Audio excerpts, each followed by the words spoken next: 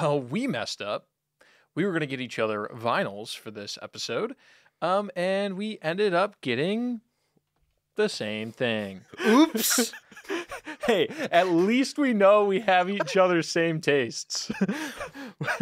we understand each other's tastes where we overlap, for sure. Yeah, that's what it is. Yeah, it's definitely jazz rock from the 70s with an emphasis on saxophone.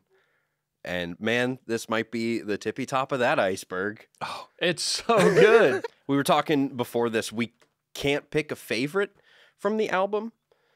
I've got maybe 3 or 4, and that's a lot when it's a 7-song album. It's nonstop goodness. I mean, if you were gonna mark a 10 out of 10 album, this is pretty close. So Steely Dan, if you're not aware, like we weren't, it's 2 guys, Donald Fagen and Walter Becker. And they write the songs and they kind of produce and engineer, but they get a different band to play each song.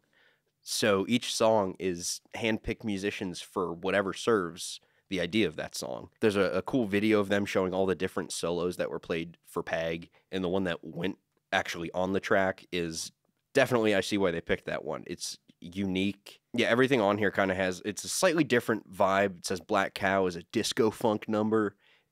Asia, the title track, is a Latin-tinged pop song, but all with that jazzy feel. So cool chords, really amazing production, which is a staple of Steely Dan. They just know what they're doing in the studio. All right, now into our personal hauls here. My first of today is Plus, Ed Sheeran. I love Ed Sheeran. If you don't know that about me, now you do.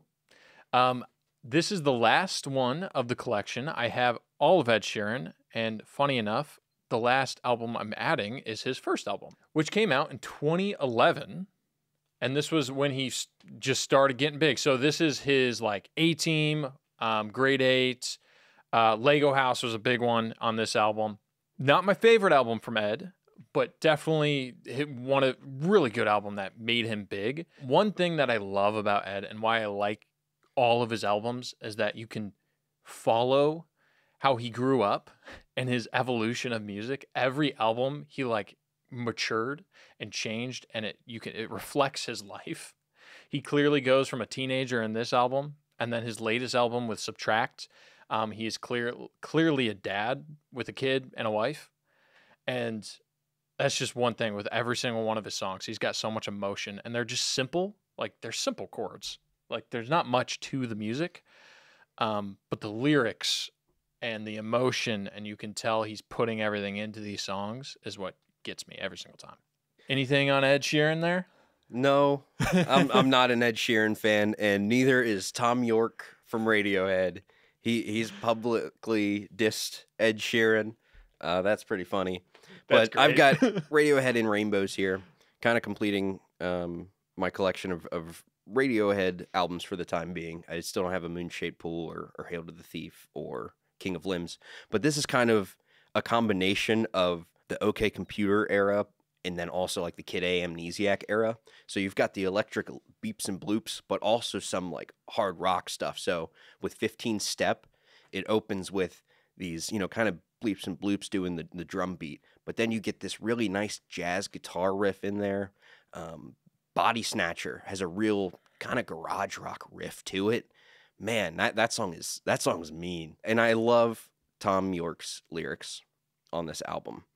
Body Snatchers, I don't know what you're talking about. I don't know what I'm talking about. Nude, don't get any big ideas because they're not going to happen.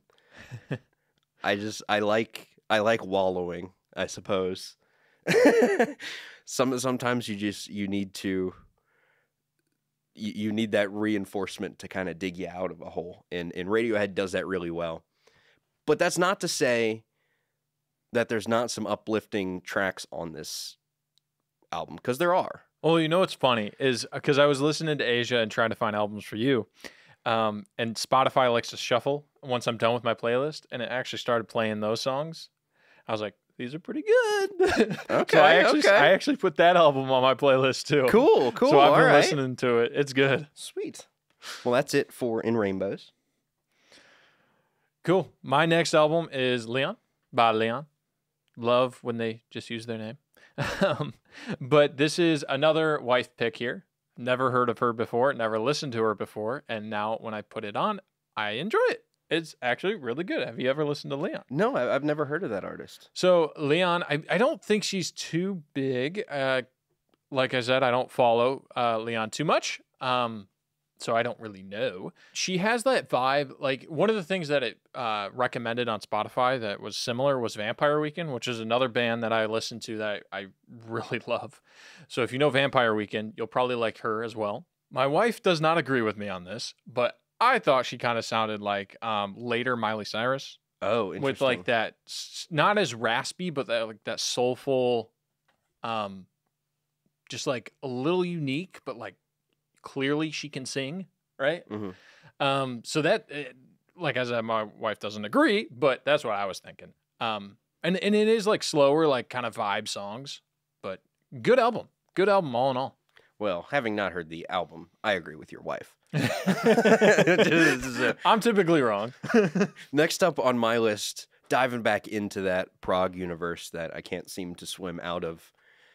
Yes, I have just been obsessed with Yes over the past couple months.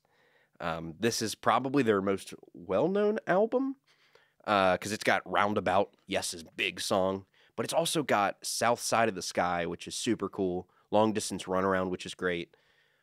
Man, look at that. Just look at that Roger Dean artwork there. It's so cool. It's got like a little booklet inside with some more artwork. Every member of the band got a solo piece that kind of, you go from Roundabout to Cans and Brahms, which is the keyboardist solo piece, Rick Wakeman. He dresses like a wizard. Heck yeah. Man, it's all the musicians are just the top of their field. It's absolutely wild what they're doing here. Have you ever heard of Yes? No, I haven't. Okay. You should definitely check them check 'em out. Do you remember in School Rock when Jack Black is handing out CDs to the kids? He gives one to Lawrence, the keyboardist player. Oh, yeah. And he hands him this album and says, listen to the keyboard solo on Roundabout. It will blow the classical music out your butt. I do remember that line. Okay. Now I know. That's Fragile. My next album is Florence the Machine, Lungs, which is a good album. The only album that I really know by her, or band, it's not just her. But I can't forget about The Machine. I know, The Machine. So I need to listen to more albums by them because this one's fantastic. I think this is the more well-known one with Dog Days Are Over. I think the other one that's big on here is Cosmic Love, if you ever heard these songs. But I am that guy that heard Dog Days Are Over on Guardians of the Galaxy 3 and was like, that's fantastic, and started listening to the album from that. And so I bought it, and it's every song on this album is good or just as good or better than Dog Days Are Over. So just letting you know there. I'd hope they were better. I really don't like that song at all. Really? I can't stand it. She's just not my type of thing. Okay, well, it's the same vibe through all the music. Yeah, so if you don't like that song, it's not my thing. Yeah, you won't. Anyway, going back to Yes. So they had Fragile, then they came out with an album called Close to the Edge, which is widely regarded as their best. This album is basically for Close to the Edges. Close to the Edge was the title track, and it was an entire side long. So this is 2 records and 4 songs. That is 4 about 20-minute songs. It's dense. It kind of slogs in some places. But man, the Revealing Science of God, Dance of the Dawn makes the whole thing worth it. That is just what an incredible vibe that makes me think about just the beauty of nature. It just makes me want to go run through the woods or sit by a pond and listen to the frogs and the fish hopping and just look at that artwork. This might be some of my favorite artwork that I've ever seen. Probably my favorite album cover. I adore it. The story of the album is inspired by an autobiography of a yogi. So, kind of a Hindu or Indian spiritual guide. Okay. So if you're familiar with like the Beatles when they went to India and they were kind of talking with the Maharishi Yogi and stuff, John Anderson from Yes was also inspired by that kind of Eastern philosophy. So really kind of abstract lyrics, Some of the songs are better than others. I will say The Ancient is probably my least favorite.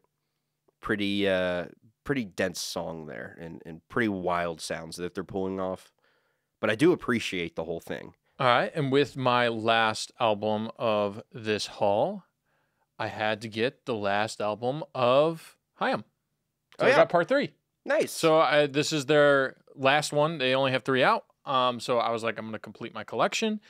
It's up to par with all their other stuff. It's just as good. They're just really talented.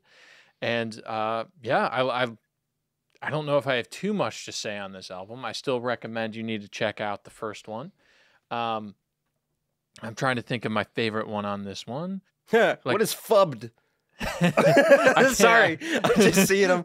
I saw 3 a.m. and I'm thinking of the Matchbox 20 song. Yeah. You know? And then I saw FUBT. What is that? I can't picture that song. Fubbed. I was going to recommend Leaning on You, though. I think that's my favorite on this album. Yeah. Cool. Anyways, good album. It keeps up with their other ones. Some people say that it's they're like better than their second one and almost their peak. But I'll still say that my favorite is 1, and I think I'm one of the few that will put 2 above this one as well. But it's all right there. It's all up to preference. So get them all. My last one is a new record from 2023 by a relatively new band called Geese. This is 3D country, and this is blues rock at its core. Some ZZ Top in there, but the singer is oscillating from the Strokes vocalist, Julian Casablancas, I believe is his name, to Tom York from Radiohead's falsetto. All the musicians are on point, and everything is to serve the vibe of the song. It's so unique, yet so familiar at the same time. I don't know how else to describe it. I don't know what this is. It's goofy. They're definitely goofy guys, and I like that a lot. The lead single from this is Cowboy Nudes, so I would recommend giving that a listen. It's not what you think it is. I don't know why it's called that. I don't think they even say that in the song. That's not the chorus. I don't know, man. They're just kind of doing their own thing, and I am digging it. They're also opening for King Gizzard, and I'm going to see King Gizzard concert, so I'm super excited to hear them. Well, that was our haul for this video. If you got any vinyl since our last video, let us know. Put it in the comments. Let us know what vinyl you like out of our hauls, and give us recommendations. Give us some music. What's your favorite album? Drop down in the comments. We'd love to hear it. Thank you, guys. Bye. Cool.